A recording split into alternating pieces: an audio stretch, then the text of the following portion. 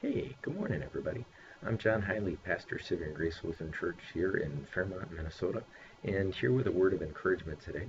There's so many different stories, so many different places where we go in our lives, and today I just want to bring a word of encouragement to you, no matter where you are, no matter where your story goes. And it's a word today coming from a letter from Paul to the church in Rome. Paul was writing about what it is to be human, what it is to struggle with sin, and the inner conflict that he felt within himself. He said, I do not do the good that I want to do, but the evil that I do not want is what I do. So Paul felt this conflict. And this is in Romans chapter 7. He's naming this conflict out loud. He's saying, you know what I want to do? I want to do things that create life. I want to do things that honor God. I want to do something more with myself, with my life. And he's saying, but here is the struggle that's right here inside of me. And here is the struggle that's right here in every single human being.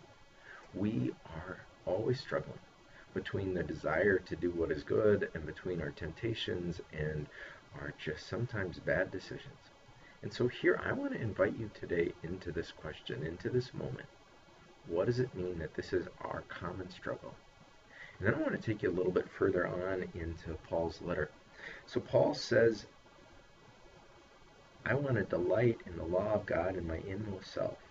But I see in the members of my own body another law at war with the law of my mind, making me captive to the law of sin that dwells in my members. And then he said, wretched man that I am, who will rescue me from this body of death?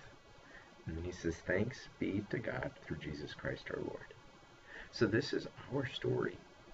Every day we struggle with temptations, we struggle with trials.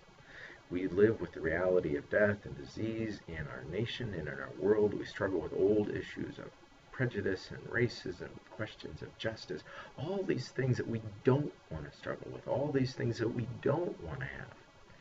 But Paul is saying they're here and they're real. And so here is where the good news of Jesus Christ meets us.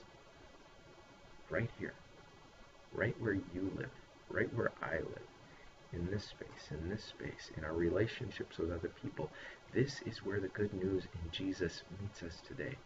So I want to encourage you today, no matter what your struggle is, know the good news. Jesus meets you right here, in your struggle, in your fear, in your worry. Know the good news. He came to save you because you can't save yourself. And this is the good news we've got to share today, friends. Think about all the struggles of the world, the pandemic that is in our nation and other nations of the world, the deep struggles that our nation has to face as we live with deep divisions that have been here for so long, some of which are just coming to the surface for some of us. So let's embrace this promise that Jesus has come to save you, me, this whole world. Let's embrace this good news. Let's keep praying today. Pray for wisdom. Pray for peace. Pray for those who work in service to others. Pray for your family, your friends. Reach out to those who might be lonely and isolated today. A phone call, a card, a letter. Let them know that they are not forgotten. Peace, many blessings. Hope to see you soon.